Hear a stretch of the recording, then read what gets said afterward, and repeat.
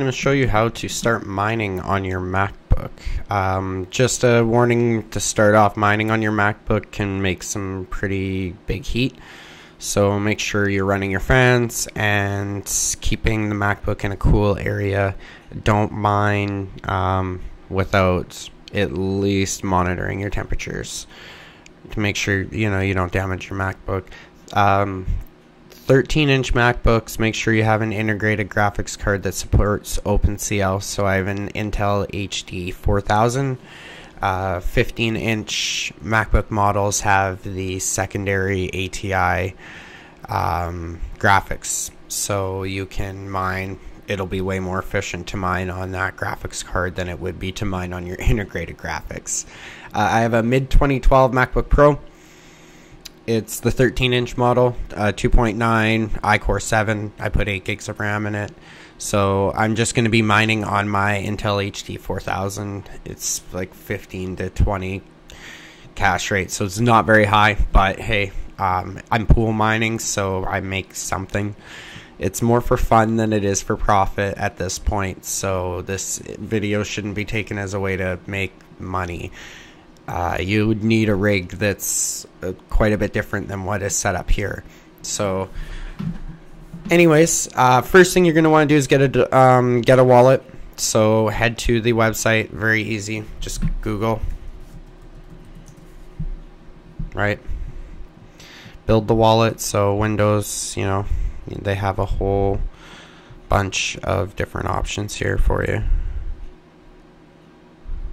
Once that's done and it's synced, so you'll have your wallet open here, you're basically good to go.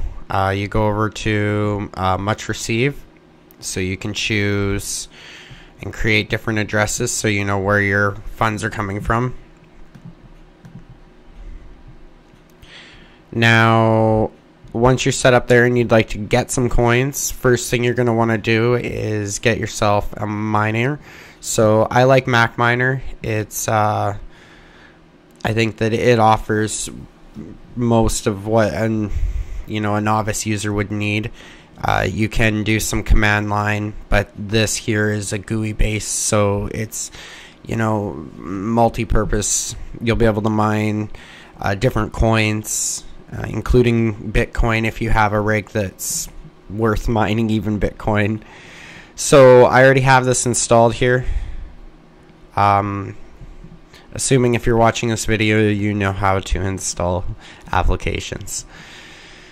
So once you have now your miner, the last thing you're going to need is a pool. A pool is because mining on your own can be, a struggle. You might not hit a block for a year.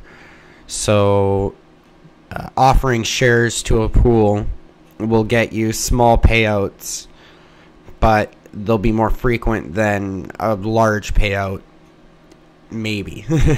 As the blockchain becomes, the difficulty raises, the chances of your lower end, especially lower end graphic cards hitting a block become very, very slim. So pool mining is what I would suggest. I have a great pool here. I'll just show you the pool to find it on its own. So it's the official pool chain, so it actually supports the original blockchain here. You can find many pools. The one pool that I am using right now, let's see, it's because I'm logged in, it just keeps pulling me to their website. See if it'll do it like this. Here we go. So here you can see the difficulties, the shares submitted by different users, and the current Bitcoin to Dogecoin price. So you can go mining pool. What you're going to want to do is head down here. When I log out here, you'll want to go sign up. So make sure you enter this information in. Remember this 4-digit PIN. Don't use your bank card number, but use a number that will make sense to you, that you won't forget. This is going to be needed for payouts, and you can't change this number again. There's no two-step verification to make sure you inputted it correctly. So just don't lose it. because if you do and you mine and mine and mine and you eventually go to, you know, cash out your pool and you don't remember this pin, you're not going to get your coins. So just be very careful at this. This pin is important. Write it down. Remember this pin.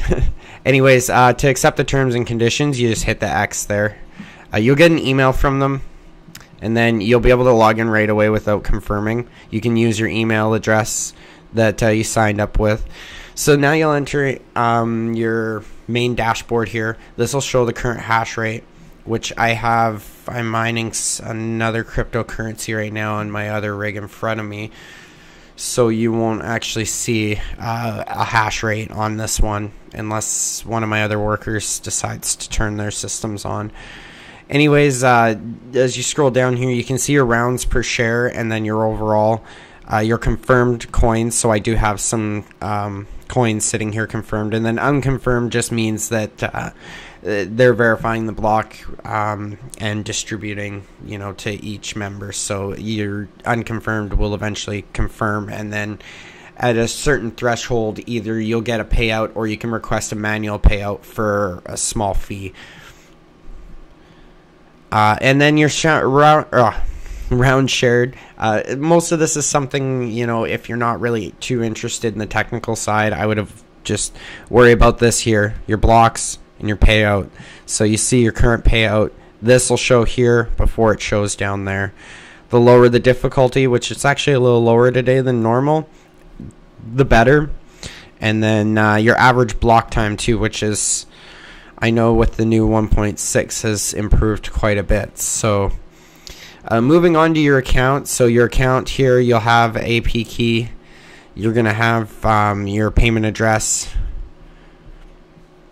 This is where you would do a manual cash out, your password change. So it does look like they do a reset pin. Most pools don't, so that's kind of cool. I stressed a lot not to forget your pin. I've never actually got to use this feature yet, so I'm quite interested to see how that would work. And then workers would be the last area here that I'm going to show you now. These are just miners that I have. See, I do have one miner that is up. You'll need to create different miners for different mining. So if you have a MacBook and then a desktop, I would suggest 2 miners. Don't set it as one worker. It's easier to keep track of who's dropping what, and you'll be able to see hardware errors which could negatively affect your payout, and you could correct that way versus having it pool together and you can't tell which unit is giving you, you know, your issues. So I would definitely recommend that. Once you're all the way through all of this, and I know explaining all of this has kind of been long and arduous, you're finally ready to go. Getting started in the help menu here will give you the pool information. Now, they are going to offer recommended miners. Now, CG Miner is a command line miner. You have to have the version 3.72, which the developers unfortunately not hosting on their website anymore. Googling it, you can find it. And then a CPU miner pooler has created a CPU miner that's been used for quite a while if you have no integrated graphics with OpenCL support on a Macintosh. As a last resort, you can mine with your CPU. CPU mining, your graphics, even integrated graphics, normally will do a better job than what your CPU can just do. The tasks are different in a way where the processor handles them, so your graphics card is way more efficient at scrape mining. So just that as a thought, maybe if you have a real badass CPU sitting on the side, idle and bored, you could throw it on there. I mean, it's not going to hurt. Anyways, so your low and high cache rates, now from my understanding they were correcting this. Yeah, it does look that. So 99.9% of you miners are going to want to hang out in the low hash rates. If you have, say, a butterfly, one of those special units or whatever they call them, that's putting out a, like, you know, a 1.2 gigahertz, you know, output, then go for a high hash rate. If not, stick to your low. So basically, this would be if we used CG Miner as an example, or a CUDA miner, which is or an AMD, not an AMD, an NVIDIA based miner, which uses the CUDA technology to kind of assist in making them a little more efficient, because NVIDIA really sucks for mining. So like I will show you here. So we'll get MacMiner up. Now you're going to open up, it'll automatically bring you up into this GPU menu. This is the basic menu when you open MacMiner. You want to go to the gears here. Now I said I have an Intel HD 4000. I really suggest you Google the crap out of your graphics card. Look for other users. I know my work size at 32 runs great for me. Normally I set my intensity to 10, never anything higher. If you notice your graphics start lagging on your computer really severely, lean back. This one doesn't really give you a hardware error readout, so you gotta kind of keep an eye on it. You can, yeah, the thread currency and even shaders too, like your shaders, you can get to know how many shaders your graphics card supports. So for instance, my 7950 is 1024, I believe, shaders, which is an AMD Radeon, but this Intel HD 4000 only has 16 shaders available. Same with the gap lookup. I mean, I leave these to automatic. I find it does its job, but you can change these settings. And this too. So if you set your workload size and you enable it here, and then you start your miner and you can't figure out why it didn't make an effect, and you still see some real poor rates, make sure you have override default on. I couldn't figure that out for a while, and I'm like, oh, I guess that option would make sense, right? You can also disable the enable quiet. I think I had that enabled, and it doesn't come enable on its own. That should tell you if you're having any hardware errors, as well as your debug output, so you can see if your intensity is too high. Because if the intensity is too high, your graphics will it'll just fail halfway through the process. And even if you were able to find a share and you submit it, it could potentially be rejected because of improper data. So it's, you know, always good if you have to go to shade, like say 9 versus 10, because you're getting a lot less hardware errors. You're actually going to benefit more from a lower cache rate than you are going to from a higher hash rate, right? Because the higher hash rate's going to just get rejected because you're giving invalid, you know. So it's a lot more complicated to explain than I'll keep going on about. Anyways, make sure you really look into your GPU settings. The last thing is the pool settings. So right here in your pool settings,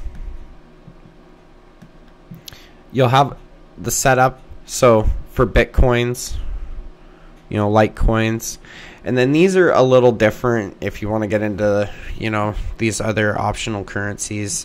I'm more interested in the more commonly known, you know, Litecoin.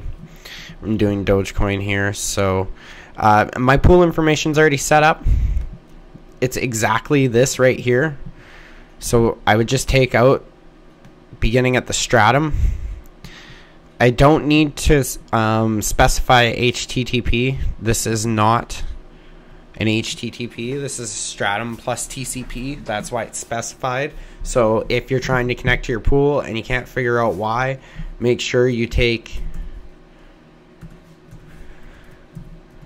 Oops. Wow, look at that. TTP or TTPS. Take that out. See? Take it out. Your worker, or so username is going to be one of your worker IDs. This is where you would specify. So this is my MacBook here. And then my worker password, which can really be anything. And that's it. So I save. It'll tell me it's saved. These settings are ready. So assuming everything is correct, and I know it is, all I have to do is just hit start. So it's going to tell me that the BFG miner is begin. And you'll actually see right here as my thread begins. And there we go. I'm now mining. The accepts, so if I hit a share, I'll get the accept will change here. If I don't, it'll say reject or nothing. And yeah, so in here's where I would watch for hardware errors to make sure I've tuned and I know that my current rig is set to what it can handle as 12, you know, gosh, yeah, I know. It's an Intel HD 4000, so that's not bad. But anyways, so I hope this kind of helps a lot of you beginners, even enthusiast guys who just, maybe you just want a few coins just because everybody else has got a few and you're kind of wondering how to get into it. This was a little longer than a quick 2-minute video. This really did kind of explain step by step how you can get going. Keep an eye on your temperatures. As you can see here, I really like Mac fan controller, and my temperatures are very hot right now, 96 Celsius. So if that's Fahrenheit for you Americans, is right here, that's 213, 203, so on an average here. So I'll be making sure my RPMs are consistent. Full bore. There we go. Alright, thanks for watching this video. If you have any other questions, throw them in the comments. I've got plenty of time to help some of you guys out. If any of you are more interested in my other rigs, I can show what a more efficient mining rig would look like, what kind of investments, and maybe how you could even turn one into your own. I use a 2010 Mac Pro, so that is a Mac Pro 4.1, and I have, like I was saying, the